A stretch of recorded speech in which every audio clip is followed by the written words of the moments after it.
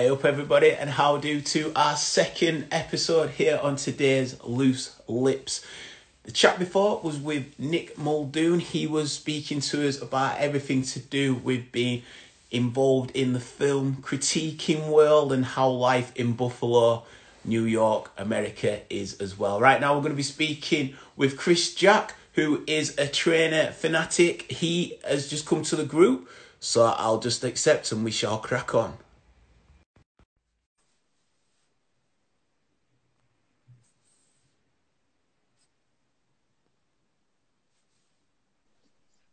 Hey, how you doing, brother? Yo, what's up? What's up? I'm so happy that you're in the trainer spaceship. Yeah, If, it's a cool if place to be, man. if you have a look, that's Welcome. Daft Punk there. That's like them playing out from the actual pyramid that they play out. And I feel like they've got a section It's, just like yours of trainers. They've got to. They've got to. They've got to. yeah, for But mate, sure, it's man. incredible, man. Before we do, shout out Lee Crover. He's in the group. Shout out my brother Ooh, see always. the breakdowns in the comments there. Yeah, you can see him. He's always about, well, he needs mentioning because it's probably through, well, it is through him that we became acquaintances and got to Absolutely. know one another. So, I mean, Yeah, let's probably start with the DJing side and then we'll bring it to the trainers for the sort of yeah, main bulk of it. So, are you for still sure. involved with the DJing world? Subtly, yes. I'm kind of on an extended hiatus at the moment, which has been nearly 2 years now. Just kind of taking a break from DJing, from clubs, from festival life, all of that kind of stuff. Still quite actively involved from behind the scenes, but not as much like playing to any people in clubs or anything like that at this stage. No idea when I'm going to return or if I'm going to return, but yeah, it's there. I think this lockdown's got me itching a lot to get out there again, but we'll see what happens. What's the scene like out there? Yeah, I mean it's still rocking and rolling. I mean, obviously not right now, but I've popped into clubs and festivals and stuff like that over the last 2 years when I've really got that itch. But yeah, I mean it kind of like for club culture, it kind of shifted more into an after hours space, which was kind of when I was getting out of it.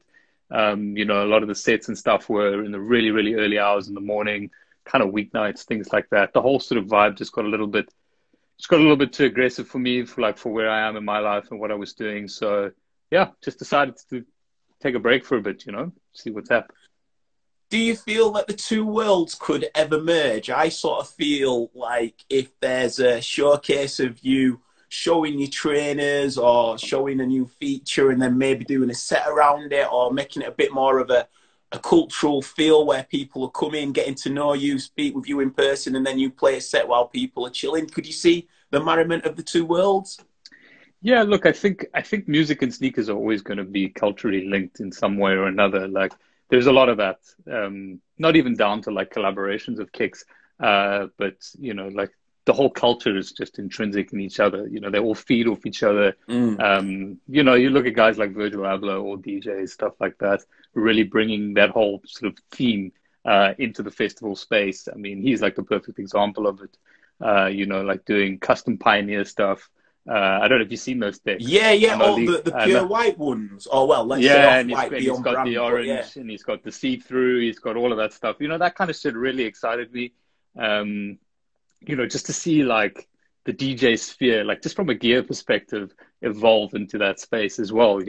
I mean, you'll know, and Lee who was on the live, who introduced us all the way probably 10 years ago now, up in the UK. We got very excited over new Pioneer gear and stuff like that. So it's kind of nice to see how that's kind of gone full circle in that space as well. But yeah, I mean, never say never. Like I do often look for opportunity to try and collide these two worlds together a little bit more. But right now where I am, like with sneaker stories, which I'm sure we'll get into later, I'm in a really comfortable space and really learning a lot of new skills, things like that as well, in putting this whole thing together. I think it is a great example to use Virgil because not only is it the aesthetics like we're discussing of the equipment, but He's on Yeah. lineups at DC10. He's playing Coachella. Like, you know, Yeah. it's not just like little handouts. He's Yeah. really like getting a Yeah. respect in there as well. So it is cool Yeah, how for sure. because the worlds do really link on. I mean, Yeah, certain absolutely. trainers can break a movement. You think of Run DMC and hip hop and the amount of like the way that Absolutely. Adidas. I was speaking with a few American friends and they were really saying that after that, Adidas wasn't really popping. I mean, I think of over here and I think of what we call casuals. So it started off as Yeah. maybe football hooligans, but then it lent into a bit more just casual park Spezial stuff. wearing, you know, with the Adidas and the Yeah. Samba. That's sort of me. That's where I'm at. And then Yeah. Nike really kicked it off in America, but it was the Yeezy that tended to bring people back to Adidas, which is Yeah. crazy. I never thought of it like that. Yeah, I think like the birth of the Yeezy and really the product base of Boost, putting this material into the midsole, which has completely changed or revolutionized Adidas as a brand today. I mean, pretty much every one of their models in some shape or form has Boost in it. And it all came down to the Ultra Boost. It was a defining moment that on the back end of Kanye West with Yeezy, with Boost products in their shoes as well. They were some of the first sort of lifestyle and collaboration shoes to feature that product. And it blew up. Like the hype was crazy. I mean, they just kind of caught Nike and Jordan napping at that stage, which is 2015 into 2016. And then, yeah, I mean, for Nike to turn it on is so easy. Like their turnaround, like from an idea into the factory into the store is like 3 months at some stage, or in some instances rather. And then they just started hooking up with guys like Virgil, like Well, all this of is the people that are like culture leaders in that space, and it just bam, they're back. This is it. So you probably got more knowledge in this, but was it true that Kanye brought Virgil into the game with that? uh, yeah, theoretically. That So there was a team of like creatives that were in and around. This is how I understand it, at least. A team of creatives, of which all of them have turned into like massive brands themselves. So there was, I think, Samuel Ross from A Cold War. Um, There's Matthew M. Williams with Alix. He's got his own thing. Virgil obviously had Off-White. Who else was in that game? Salehe Bembury, who's now like footwear head of creative of Versace. All of those guys like were all in Kanye's camp. Like they were all doing the same thing and working together on stuff. And that's why it was quite an emotional thing at Virgil's first Louis Vuitton yeah, fashion show when they had that embrace between himself and Kanye, because I think it was always Kanye's dream to be in that position, but it was like it could never happen in that particular way. I think there were conversations that were had with the LVMH group prior to Virgil getting that position with Kanye, but it didn't work out that way. But I mean, it's really cool to see how like all of the stuff has, all of those guys have made it in some way or form with their own brands, and they all kind of support each other and sort of cross-pollinate between each other, and it's pretty awesome to see. it is when you think of. I remember Kanye. I mean, one thing that stands out is the Zane Lowe interview that he did when he just ranted and he was saying he wasn't been letting into the world. People just perceiving him as a rapper, and he's so much more. And people Yeah, almost ridiculed him at that time. I remember it was Jimmy Fallon who was ridiculing him, and then he went on the show, did Kanye, and Jimmy almost yeah, backtracked it. And I think he's a very emotional person, but it shows that his foresight has come to fruition. Do you yeah. find that people really buy into the interest of the back catalogue of the story? I mean, obviously, a Yeezy is going to be sold off the brand of Kanye, but do you find that that is something that casuals even look into when it comes to trainers? Look, I think like when a brand is as successful as what something like Yeezy is, there's just a lot of like spin-off people are buying product just because it's cool. I see a lot of people that want to get into sneakers and sneaker collecting and all of this kind of stuff every day in the DMs. And, these guys they don't know story. They don't know history. They don't care either. Like if they got a pair of Yeezys on feet, like a 350 or whatever, it's like it's a form of acceptance for a lot of people. It's like, fuck, if I can get like heat on my feet, then I'm going to be perceived as this or that. I think there are a lot of people who do care about story and history, and that I think is very evident in sneaker stories and with the kind of reviews that I do on shoes, because I really like to go into like the background of why that shoe exists, who the designers are. If I can get access to that information, of course. And there is a genuine interest in that. But I think like, once a brand gets as big as something like Yeezy, it just takes one celebrity to wear a shoe, something like that. And it's just this spin-off, this crazy spin-off on, I mean, he's a billionaire now. Yeah, yeah. Of the Yeezy brand. Apparently he said to It's Rick crazy. Rubin he's been a billionaire for years. Yeah. That's what he turned around and said. He said, I've been a billionaire for years. Such a Kanye like, comment I'm to a billionaire, come out but I'm a 3.1 billionaire. with. Shame. Do you find then that there's a lot of trainers that might go under the radar, and then is that where you sort of come into it, where what do you look for when you are looking for a trainer that could make the sort of podiums behind you? Yeah, for sure, man. Like there's so many kicks out there right now, and like a big reason I started Sneaker Stories was to highlight those kind of things, to highlight stories that brands weren't able to tell themselves.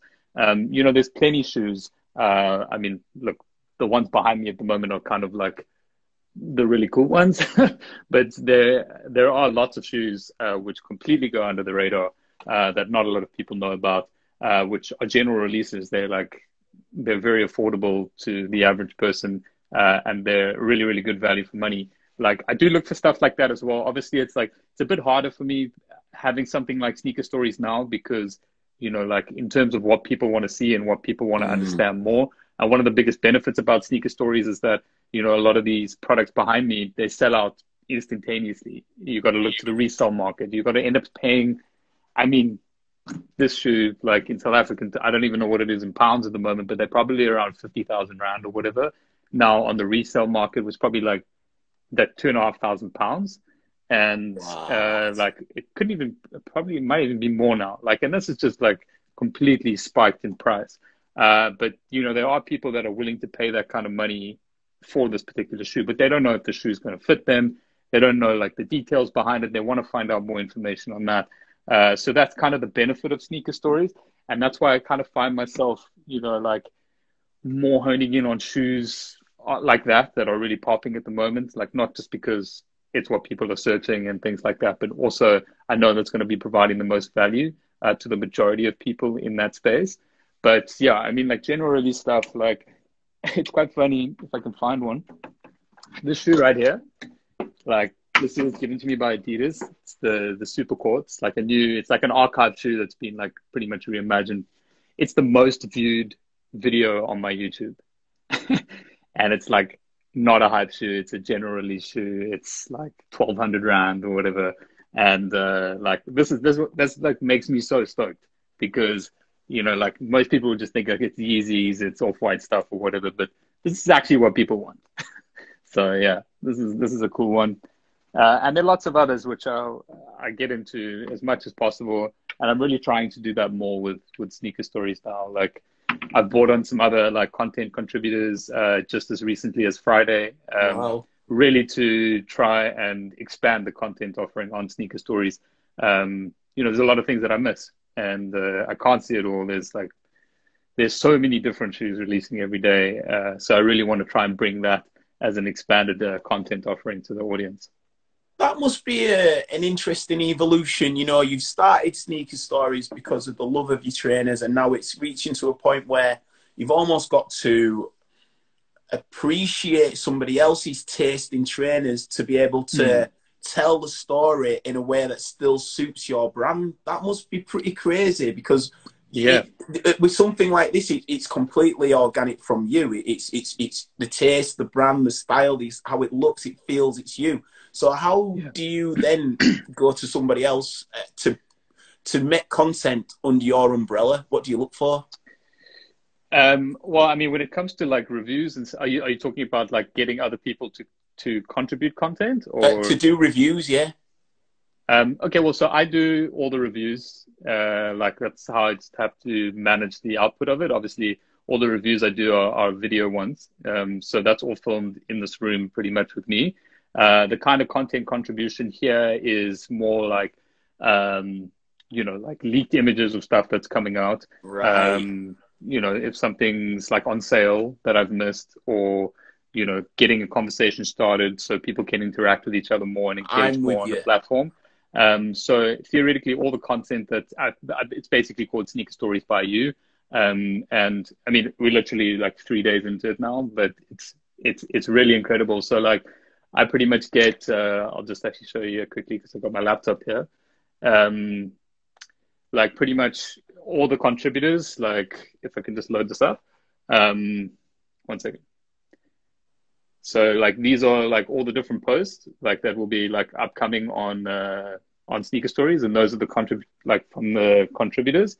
And I'll go in here and like re-edit that to the Sneaker Stories brand, just to make sure like the same tone is like kept consistent throughout. And also like if there's anything that I know more information on, because I've obviously got very good ties with brands and stuff here in South Africa, so I know that if we're getting specific things here that might be available in the States and we're not getting it here, then I can at least add that information in.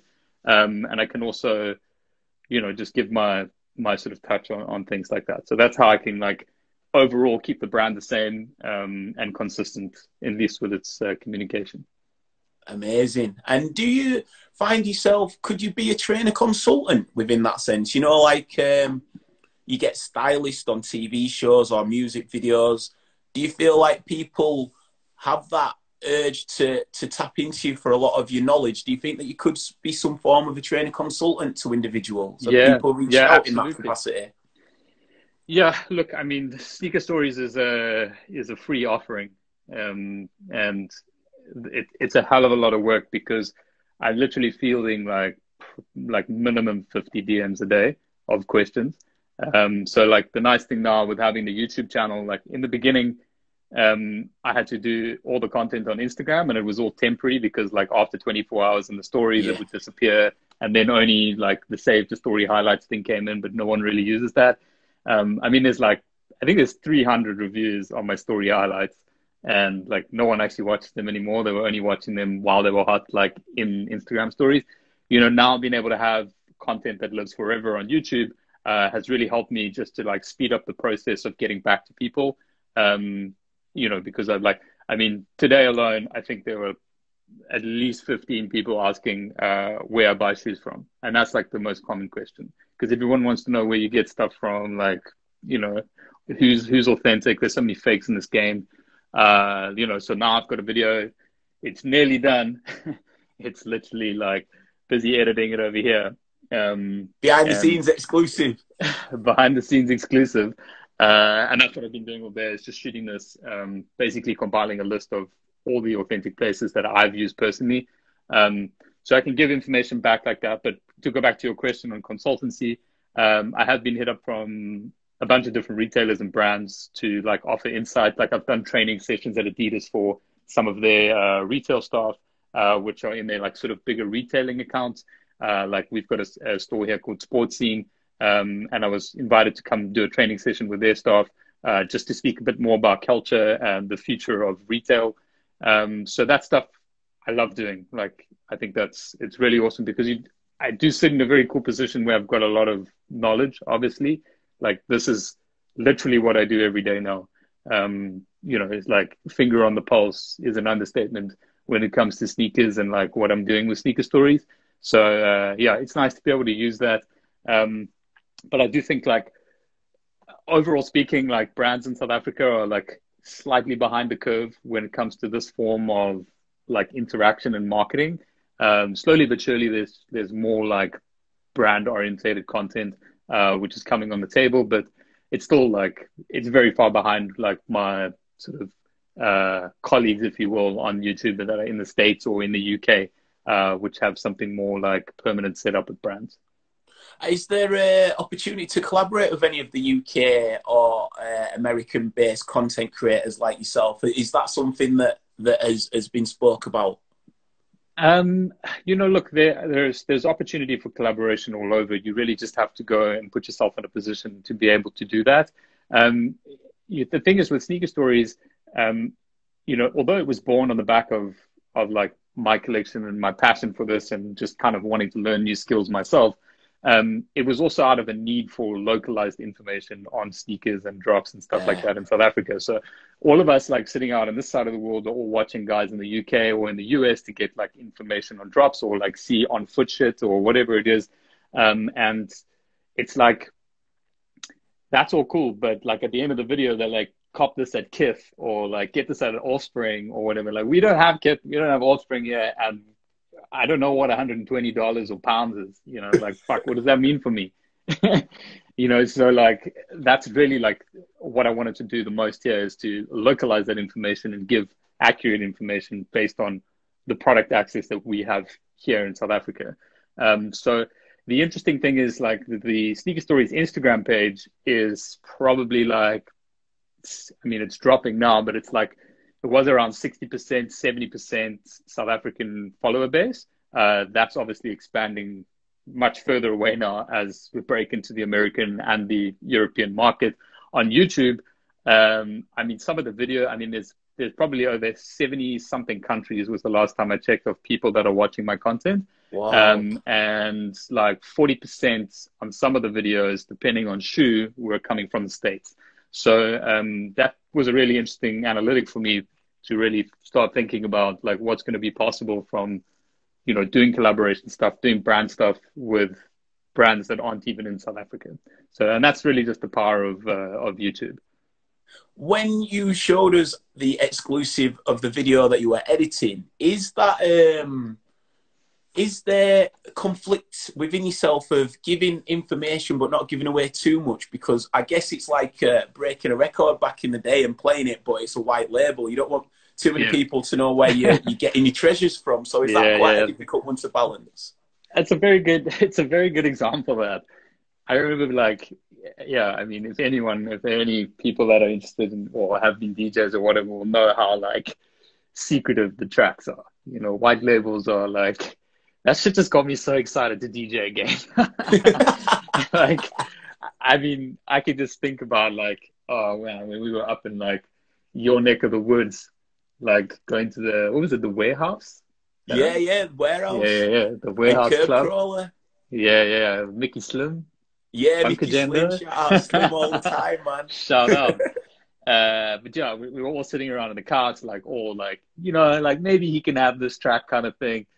I guess with sneakers, you know, I would say like 3 years and further back, definitely, like, your plug is your plug. Like, that's your plug. You don't share that shit. But, you know, nowadays with the emergences of global marketplaces like StockX or Goat, I don't know if you heard of any of those. But they're basically websites where literally it's a global marketplace. So I can sell anything from South Africa to a buyer in Venezuela or wherever. And they basically handle the transaction and the authentication of things. I think since then, it's become a lot easier to get access to shoes. So, I mean, like, I can buy any shoe that I want, give or take a couple of friends and family things, which take a lot more work. But, you know, you can pretty much get access to like 90% of shoes available anywhere in the world at a click of a button.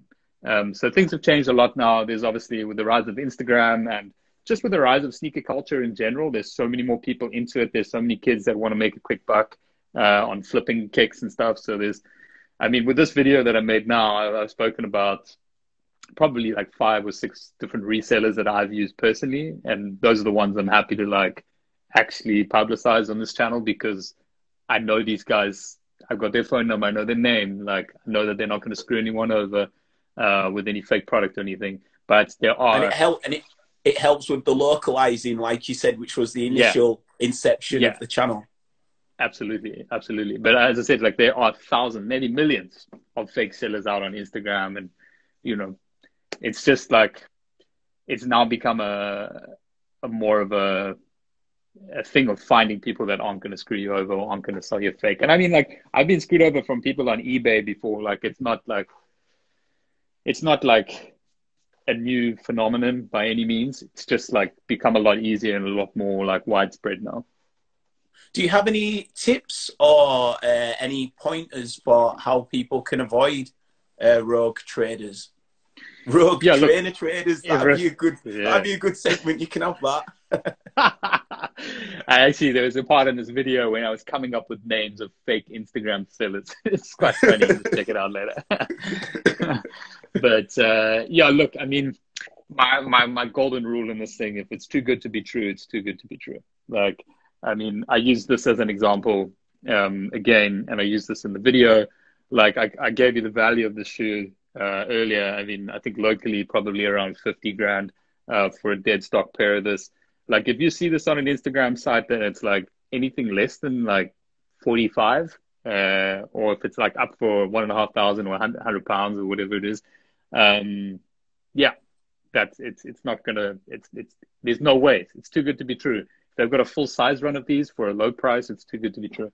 So like it's just kind of common knowledge, like understanding the realistic price point of it. And you can always find out what that is by going to a website like stockx.co.za. I mean stockx.com rather.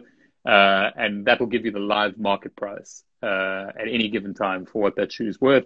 So it's very unlikely it's ever going to be less than what it's listed on StockX for. So it's a good way to basically just like check yourself before pulling any things, and also like try buy shoes in person if possible. Like, you know, there's been so many examples of people paying for things and then sellers just never shipping.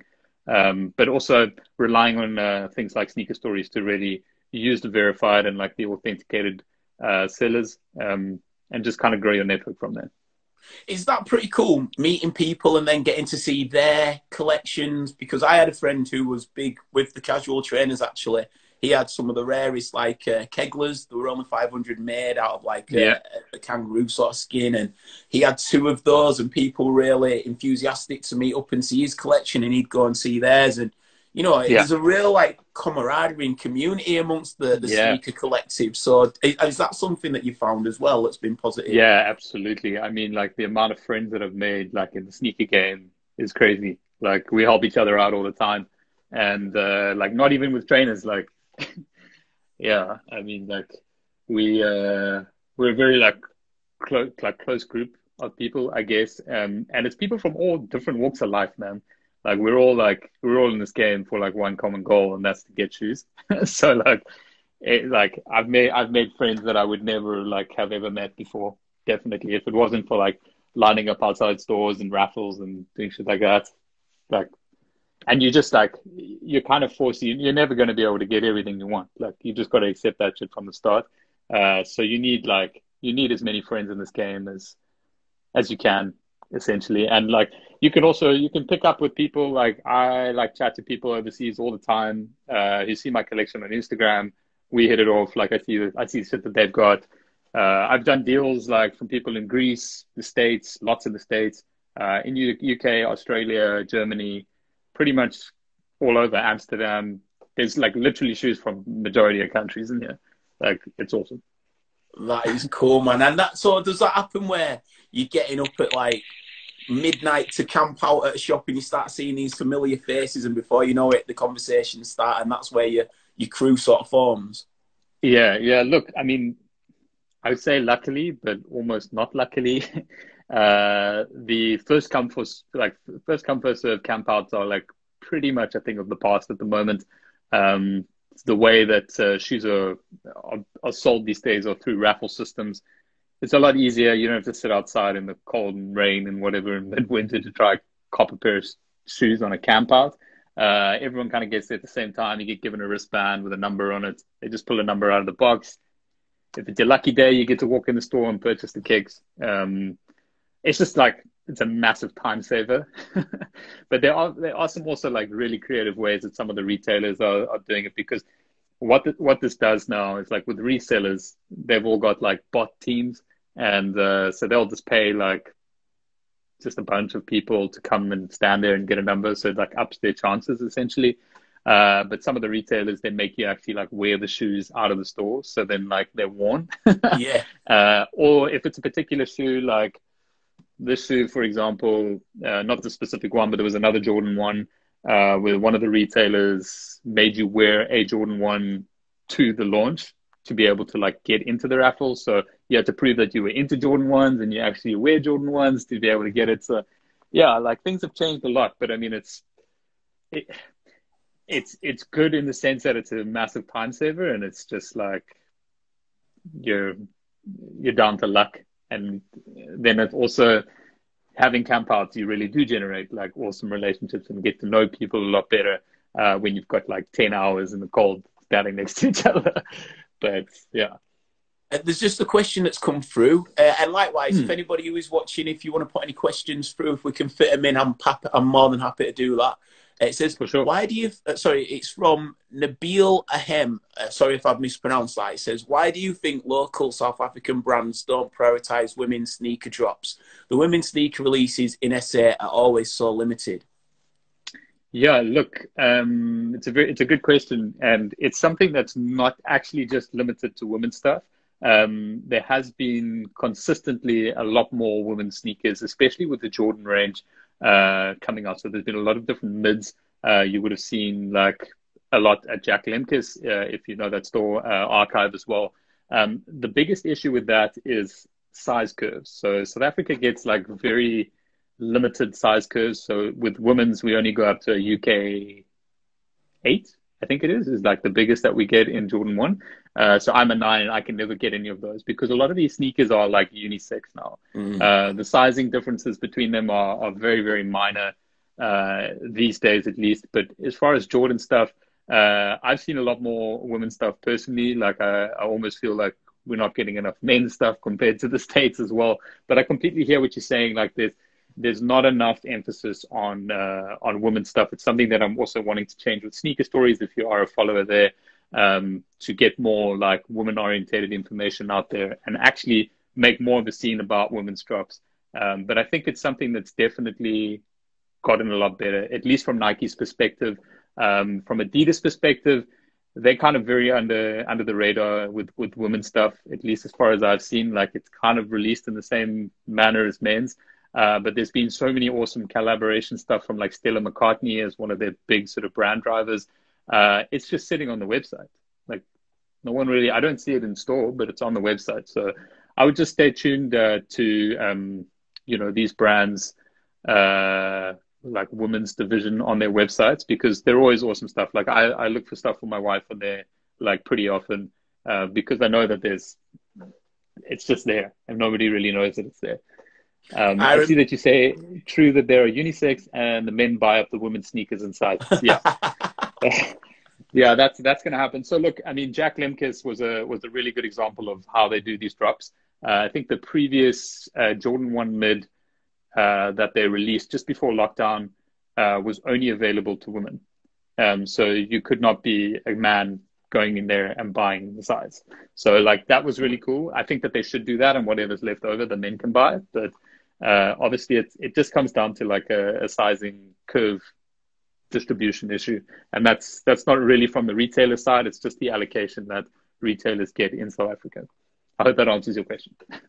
Good man, good man. You mentioned a couple of collaborations. I had some Stella McCartneys back in the day, some Silverlight mid-tops. They were sick.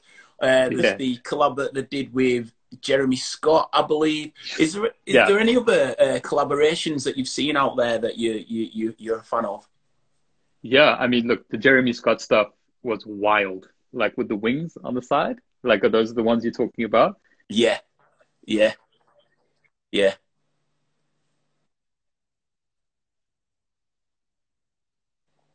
Ball chain one, which caused a lot of issues because it was like a link to slavery and stuff like that.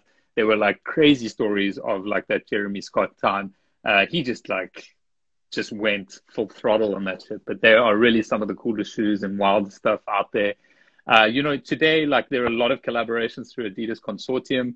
Like most of them are done with like footwear retailers. So your SNS, which I think you guys have out in the UK, End Clothing, all of these kind of like big retailers that get collaboration opportunity with Adidas. However, there are brands like 424, like they've got a lot of really awesome stuff coming out. Sean Wotherspoon's got a collaboration. He just did the big one with Nike. This one over here, which I don't know if you've seen before, but also a very valuable shoe. So he's basically, he didn't get to do his, he had another sample of the shoe, which he was hoping to release. And that didn't happen. I think Nike kind of just backburned him or whatever. And then he moved to Adidas. So now he's doing 2 or 3 shoes with Adidas coming soon. So that's something that I think a lot of people are looking forward to. But I mean, like most of the collaboration stuff that I've got, I mean, I'll just cruise around here quickly. Give us a tour like it's cribs. Yeah. So this is this is one of the coolest Ultra Boost and one of the more like slept on ones. It's from Eddie Huang. And I mean, look at the little panda detail, like materials and everything on the shoe are unbelievable. It also came with a cool like Chinese barbecue boys like shoe bag. This one was a Korea exclusive. So this is actually a funny story.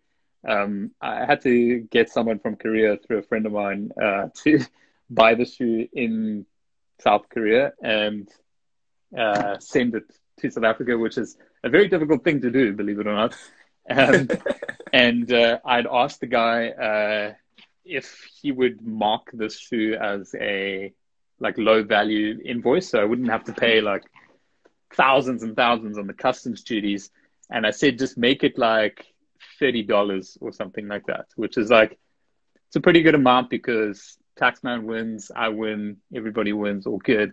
And I said, like, put that on the invoice. Anyway, so I get the shoes here like a couple of weeks later. I'm really, really excited because it's the first pair in South Africa. Like they were limited, like very, very stoked that I made this happen. And like underneath the insole, and well, to give you some context, the shoe is called Show Me the Money, right? And it's a famous reality show in Korea. And so I'm like, okay, show me the money. I like open up the shoes. I like lift the insole out, and there's like this money that I don't even know what it is. Like I've never seen currency like this, but it was the equivalent of $30. And he like through the language barrier, he thought like put $30 in the shoe instead of on the invoice. So I paid full invoice value for these shoes to custom when they came, and now I'm sitting with a bunch of Korean money I can't do anything with. But yeah, it's cool, like little stories and things like that, which I always have like good memories with certain pairs. But yeah, there's lots of cool collaboration. Obviously, you got your Pharrell stuff. Just kind of died out now a little bit. But yeah. Did you meet him? Am I tripping? Yeah, I did. This is actually the shoe where he signed there. It's all back to front as you can from the camera. But yeah, this was a really amazing day. Very, very last minute. Like no one knew that there was a global citizen concert that they were doing here in Johannesburg. And yeah, obviously as Pharrell's an Adidas ambassador, he pulled in here and Adidas were like, shit, like we're gonna do something here. So they did like this very, very quiet meet and greet session, little chat and interview with Pharrell in their Sandton City store. So I literally I woke up at like 4 o'clock the next morning, got on the plane to Joburg, like literally had to run from the airport onto the train, like gun it, and from the train station, gun it I was like there just in time. Luckily, like, because the Adidas guys had invited me, I got to like get given my little golden armband and like cruise in there and sit down. And then the next minute, like I just heard this fucking mall, because the word got out, obviously. So there were thousands of people outside the store all trying to see Pharrell, and he like pulled in, like the lift doors opened, and he just like security straight into the store. There was like commotion everywhere. And yeah, and then we got this really awesome Q&A and got to chat to him afterwards. He was pretty impressed with my one T-shirt that I've got here, which is, it wasn't this one, but it's from the Human Made brand. I think it was the Curry Up one that I was wearing. Yeah. And yeah, this one over here. So he saw that I was wearing this T-shirt and he was like, no way. He's like, how did you get this T-shirt here? Because it's obviously his mate Nigo who does that brand, and he's got some involvement there as well. And you like couldn't believe that like there was a Human Made T-shirt out in Cape Town or Johannesburg, South Africa. So like it was a pretty cool thing. And then I took this shoe as well. Obviously the OG Pharrell, very valuable shoe as it is, but now that he signed it, it's kind of like priceless. And then there was another shoe, which I don't know where it is. I think I've put it back in the box, which was a basketball shoe that they dropped that day, which was incredibly overpriced. And I kind of felt obliged to buy it, and I've never worn it, and I can't sell it either. Because you have a priceless trainer, you thought you could just yeah. But it was worth it. It was worth it for the signed OG. How do you then do you wear your trainers out and about, and how do you minimize where to wear them? Because as a collector, you know, you don't want them getting damaged because Mm. if you ever were to sell them on or the collection on, then it devalues that trainer. But then as a trainer fan, you want the love of wearing the trainers. So how do you merge those two? Yeah, look, I mean, I generally wear everything. Like, I mean, going back to the shoe, but I've worn the shoe quite often. Uh, it's like, for me, if I love the shoe like enough, especially if I'm spending on the thing, like if I'm paying over retail for that thing, then I'm 100% wearing it. Like, I need to. I mean, there are some shoes that I haven't worn. Like, I mean, I've had this shoe for 4 years. I've never worn it, but it's one of my favorite, and I'm just like, I have to. I just like, I don't know. I get to stages where I'm like, okay, cool. I'll just randomly put it on. Like, I actually put these on the other day in one of my lives just to prove that I would. But I mean, there's stuff like these Jordans still completely fresh. They're Union exclusive. I will wear these at some stage. Like, I'm not ready to wear them yet. Like, I just go through these weird phases, man. Like these guys I only wore recently. I was still like, I also like, I sit with the shoe. I see if I'm still like really, really keen to wear them. Like, one thing that like really kills me is what the shoe looks like from the top down. So like, I make sure that Yeah. that's all good. And then you get some shoes which like I get and I put on feet straight away. Like, I mean, these friends and family kits over here, like this took me like 3 years to get, and this was never sold. Like, I had to literally hustle my ass off and irritate someone for 3 years pretty much to get the shoe. And like, I put them on feet in, like, he literally handed me them in a car park, and like, I just took my shoes off and put them on straight away. And it's one of the more valuable shoes that I have. So like, it really just depends. Obviously, like, having this amount of shoes is both awesome and both curse. But the awesome part about it is that I can wear a different pair of shoes every single day for a very, very long time. So generally things don't get worn out too much. But then I've got other stuff, if I can spot them, which are completely beat, because I do wear them more often than not, and I wear them to festivals or whatever. So yeah, you got your beaters, you've got stuff that you take care of, and that's about it. But then I imagine it's the same for you, but maybe in more caliber with the ones that you've got, where you know there was like the top shelf, and then all of a sudden it just become everyday. Yeah, yeah, yeah, You yeah. know, like when it Yeah, I just mean, makes that that's subtle shift. literally trying to find these. I don't know where they have disappeared to, but I got a pair of Y3s that are like the most sort of valuable Y3s that exist. And those were like top shelf. I had to do like a big trade to get them with a pair of like Travis Scott's or something of that sort. But maybe they're not even on my feet. I thought they might have been. But yeah, they're completely beat. Like, I've ripped the leather in them so bad. I literally don't know where they are. But whatever. Oh, they're right there. So like, this shoe I've like repainted like on the midsole, and it's already dirty again. But you'll see, like, you just put this down for a second. You'll see like how badly it's ripped here, like through Yeah, the yeah. leather. But I mean, still, like, the shoe's like $1,500 or something, and like, I'm just like, I'll never get rid of them, like, no matter how beat they are. So like, yeah, I mean, even the lettering's starting to come off on that center stripe. But yeah, like, this is a shoe I'll buy again and again and again. Like, it's just one of those that's so good that you have to wear it all the time. It goes with everything. I've got two sort of wrap up questions. One's probably the most cliche, but I'd be remiss if I didn't ask it. Do you have a favorite pair?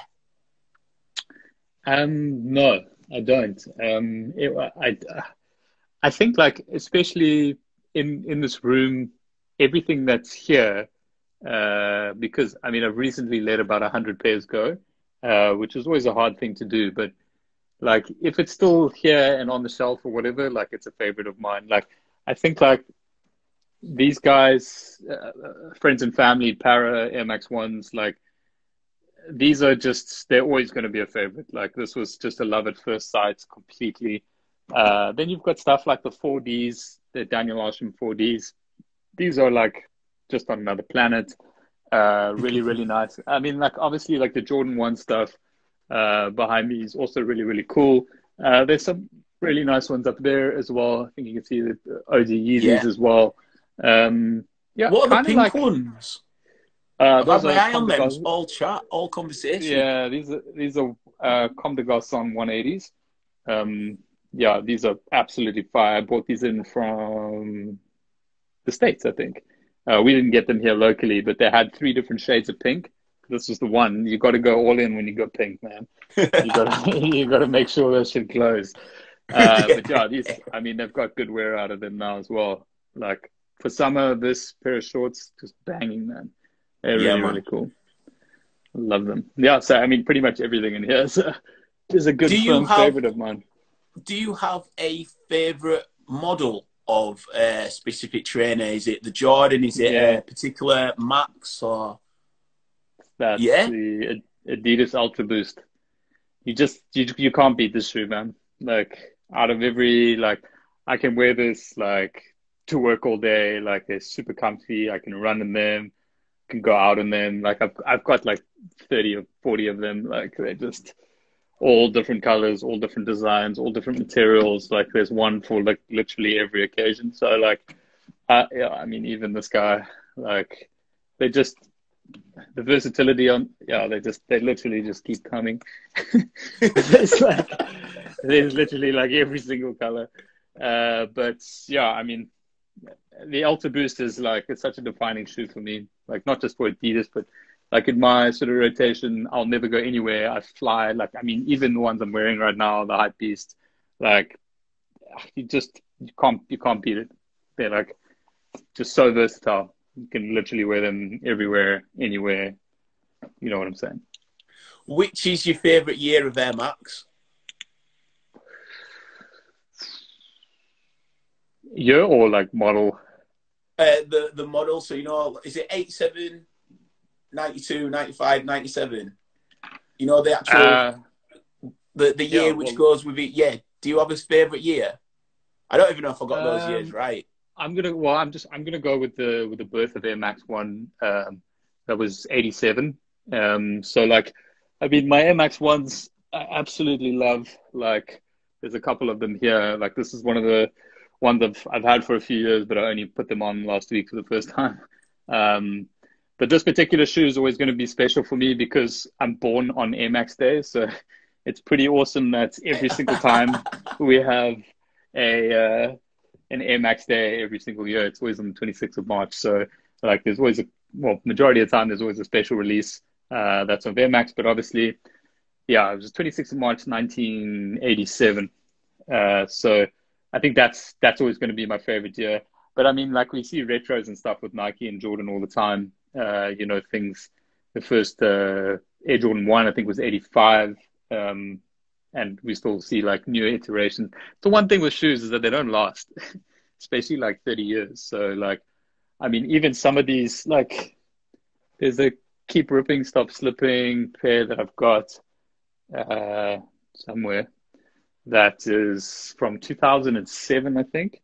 And yeah, that one I'm actually kind of worried to wear now because it's still, yeah, there. Check these bad boys out. Yeah, unbelievable. Yes, mate. So like they've They're got like sick. the leather toe box and like the shape of the shoes are completely different to what you get in like Air Max ones today. Like it's got the embroidery on the back, the materials, the graphic underneath on the Yeah, outsole. man. It's like a rad little graph piece there. And yeah, like they're incredible, like really, really awesome shoe. But I am generally worried that when I wear this, the midsole is going to crumble. So it's like you can't go too far back in like collections all the time. So that's another reason why you should just wear your kicks. And then I suppose the final one from me to lead off the back of, well, no, I've got two, but to lead off the back of that is there's a lot of replicas, like the actual brands are putting out replicas. Like, what do you have Yeah. a thought on that? Because obviously it devalues the originals in the collector price. So, but it also gives people more of an opportunity to embrace that trainer. So I wonder what your thoughts are with that. Are you talking like literal replicas, like retros of the shoe? Yeah, So like so they'll release the same shoe like a few years later. it's the same. So Yeah, it's the same shoe. So say yeah, like there's a shoe shop in England called Size, and they were doing them all with the casual trainers. So you'd get yeah, like your Milans or your Dublins, and they were really rare. Or you get like your Adidas Consortiums, really rare, and then they've yeah, started producing them again in mass numbers, which is yeah. devalued the original trainer. So I didn't know if you were aware of that or if you've got a point of view with that. Yeah, yeah, absolutely. Look, I mean, it's something that's been highlighted a hell of a lot with the Yeezy line with Adidas on the 350s specifically. So one particular shoe which they're in the storeroom at the moment is the 350 Zebra. So that shoe it's set to re-release again in Australia and China exclusive, I think, sometime this month. But that will be the fifth time they've released a shoe in 2 years. So So like is it that, always done and limited runs and then they're just releasing another batch of them? yeah, well then they're but like on the next batch they'll just do 100,000, and that's what they're doing now with this other drop that's coming up. So I mean, to give you an example, like that shoe when I was collecting like Yeezy 350s, because I really did not see them doing so many. I had every single one of them. I paid that shoe was like the most limited when it first dropped. Like we're talking like maybe 18 pairs in the country. And I paid high. I think I paid like 12 grand or some shit for that shoe. Ooh. And then they restocked it 6 months later, and it was worth retail because they restocked it in like such crazy quantities. I don't even know if it was 6 months, maybe it was a year later or something like that. But yeah, like it can really kill it. Like, I mean, I just don't buy 350s anymore. So they lost one customer there just from doing that. So, it's cool that it gives more people an opportunity to buy shoes, but the way that Nike, because everyone keeps comparing it like, oh, fuck it, Nike do this all the time, like with Jordans and whatever, they restock stuff. I'm like, yeah, but they do it like 6 years later or whatever. Like I had a pair of the Jordan 5 OG, the Fire Reds, which just released this weekend. So the pair that I had in the room here was a 2014, and now it's 6 years later, 2020 released it. So like that makes sense because the 2014 one is bust now. Like not bust, but it's like, it's It's a time for a new one. cycle. It's done its You can get cycle. away with that. Some people have come and gone since then. It's Yeah. not like 6 months or a year later where like you're seeing the same shoe release and now everybody's got it. Like I don't want to wear that shit, dude. I'm like if everybody like with the Yeezy 350s, like if everybody's wearing it, like I'm not putting them on when I leave the house. Like it's just that's my mentality on it at least. And I know like it has pissed a lot of people off, but there are cool ways and there are good ways of doing that. Like there's a lot of shoes like OG Air Max ones. Like I wouldn't have been able to get those shoes if it wasn't for the anniversary 2 years ago. So like it's it's pros and cons to both of them. Sick guy. I want to thank you for your time and speaking with me in such depth like you have about the trainer world. My final one is, what does your wife make of your trainer addiction? And has she got the same sort of addiction with shoes? Or does she just look at you thinking, what is going on? Yeah. I don't know, man. I tend to refrain from asking too much. But yeah, I mean, this room was probably a little bit of a worry for her, but well, it definitely was. But yeah, I think I really started putting energy into shoes like kind of after I left DJing, and I think like she supported that. So yeah, like it's fine, but she definitely doesn't have one of these just next door. That would be too crazy. Yeah. Amazing. Do you want to No. let people know where they can find a bit more about Sneaker Stories and a bit more about you as well online? Yeah, sure. So Sneaker Stories on Instagram is at sneakerstories.tv. I could probably just type it up here if it's possible.